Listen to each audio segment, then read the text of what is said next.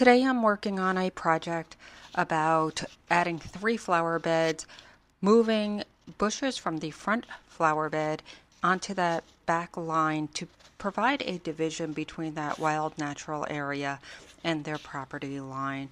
As you see here, I am digging holes to add those bushes in.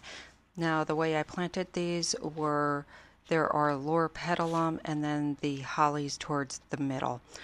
This will just add as a kind of divider and also reuse the plants that we removed from the front. Here I'm talking to the homeowner. He decided to make the flower beds bigger in the back, so I needed to extend those flower beds that I had made, which was fine, and it gave a better look and provides more flower beds for them, as his wife has now decided to plant some more flowers in there.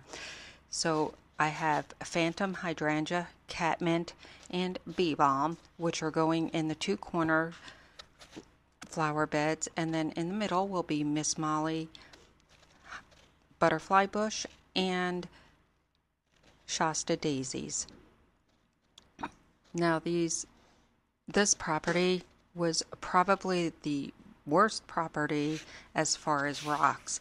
There were so many rocks in here that it was just kicking the auger and at times becoming painful.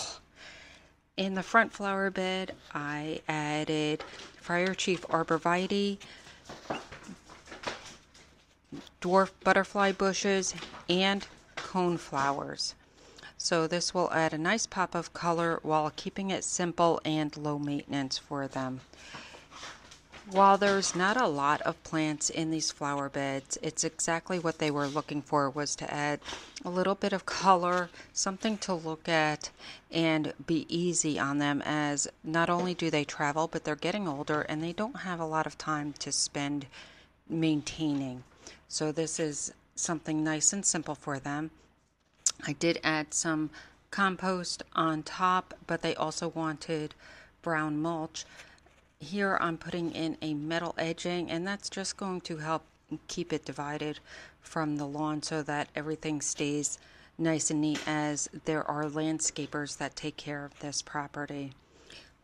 The customers were very happy in the end and exactly what they were looking for. Again, something nice and simple, easy to maintain, and will be beautiful. Thanks, guys. I hope you have a great day. See you on the next one.